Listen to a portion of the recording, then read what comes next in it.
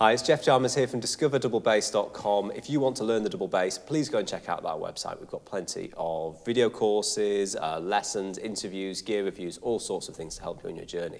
And today I'm joined by our orchestral tutor, the wonderful Joseph Conyers. So Joe, welcome. It's great to have you here. Thanks. Happy to be here. We've just been filming a series of lessons on orchestral excerpts. So obviously we've been talking about different articulations and bowings, and you were talking about scooping. And Sure. it was a concept that I found, it was just really great to hear about, and I found really informative. And I was hoping that you could maybe give us a brief overview of what this is, and sure. to share with people at home. Is that okay? Sure, yeah. I think a lot of players, when they first play the instrument, they see these strings and they see it as one plane. So the idea is that we put the bow on top of the string and just move the bow across the top, which works, and you can get a sound, whether it's a good sound or not, that's something else, but you get a sound when you just move the bow across the top of the plane. You can even do it at the appropriate speed, which is very important. Placement, weight, speed, and placement of the bow will determine the sound. So, and it works. But I want to emphasize more the weight part, because the weight implies that we're dropping weight down into the string. If you're dropping weight down into the string, this is where I start to think about one of my favorite foods on the planet, ice cream. And scooping the sound out of the instrument. So if you look at the hair of on your bow under a microscope, you will see these little hooks. And those hooks actually pull the string and make the string vibrate. If you want to kind of get richness out of your instrument, don't think about just scratching the surface, literally scratching the surface, because then you're literally scratching the surface on your potential of sound, but dropping your weight into the string and scooping, so acting as if you were trying to play a string that's down here, but these strings are up here stopping you. Is it like this kind of scoop? Yes, that is correct. So the U would be like this. Yeah, I see.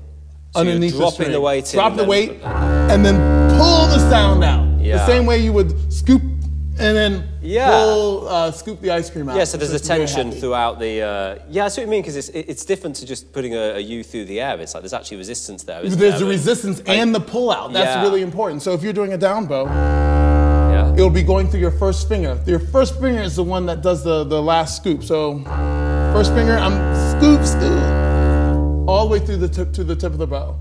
And then at the tip of the bow, you start with the first finger, scoop down to the string, drop the weight, and then come out. So your first finger is kind of directing the energy, is that what you're saying? That is correct. I mean, all coming from my back, technically originating from my feet, but that's a much longer lesson, Jeff. Coming from my back, through my arm, then to my finger to transfer the weight into through the string and down through the instrument. And you can really, obviously you're really controlling the bow beautifully, and you're getting an even sound from, you know, heel to tip and to we can practice techniques like this in our scales, and it's literally going from frog to tip. I'm scooping a little bit, so I'm not making it legato, just to emphasize the scooping gesture and really. Now, ultimately, to get the real sustain, you want to be able to scoop and then continue that sound going. But if you're playing like for example, in one of the courses we talk about Beethoven 5. If you're playing the quarter notes from the scherzo of Beethoven 5, that's definitely a scoop and release. Yeah. Makes sense? And it's literally, I'm not thinking about scratching the surface. I'm playing here and then pulling the sound out and then letting that sound resonate. That's fantastic. And have you got any tips about allowing the weight into the string? Because I know that you're not pressing the string with your right hand. Is this coming from the arm, from the shoulder? It's all coming from the arm. Now, I do this exercise. It's going to be hard to do it on myself. Okay. We'll see how this works. I always say that playing the bass should literally be as difficult as it is to sit, just like this. Okay. And the weight is all, your weight going down is how, is all you need actually to get the sound out your instrument. And this is regardless of your size. You do not have to be a bodybuilder or a power lifter or someone who moves cars or trucks to be able to play the bass. As a matter of fact, if you utilize your weight well, anyone almost of any size can get away with playing. And I'll show you why. If I were to drop the whole of my weight of my arm on the string, the whole of the weight of my arm, this is the sound you'll get. Literally, that's the whole of my weight. Now, most people would say that's too much. Yeah. Right? So then what we're doing is managing the amount of weight we put on the string. So in which case it requires no effort. We don't have to press. You should never feel like you have to get on top of this. One of the things that scares me the most is I see people get on top of the string and press. Because when you press, two things happen. One, you're forcing from your arm, but two, you're actually suffocating the instrument from vibrating. You want the note to vibrate freely. So instead, just drop the weight in the string, find that sweet spot, and I call this surfing, Geoff.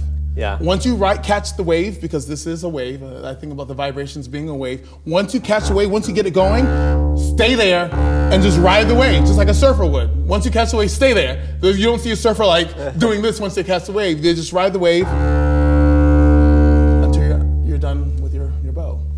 Joe, that is fantastic. I really appreciate you sharing that with us today, because I thought it was just such a wonderful content. Just to finish quickly, favour ice cream? Do you have a flavour? I'm kind of a minimalist. I like vanilla, but I grew up in the South and butter pecan is pretty freaking good. Yeah, I quite like a mint chocolate chip myself, but you know, that's me. Listen, thank you so much for joining us today. Thanks everyone for watching at home, and if you've enjoyed this lesson, you'd like to learn more from Joseph, please follow some of the links below this video where you'll be able to learn about his courses, and particularly Orchestra Chops, which is something we've been working on this week, where we look at orchestral technique and orchestral excerpts and bringing it all together in a way that only Joseph can. So I'm sure you'll enjoy that. So thanks for joining us, and we'll see you all next time.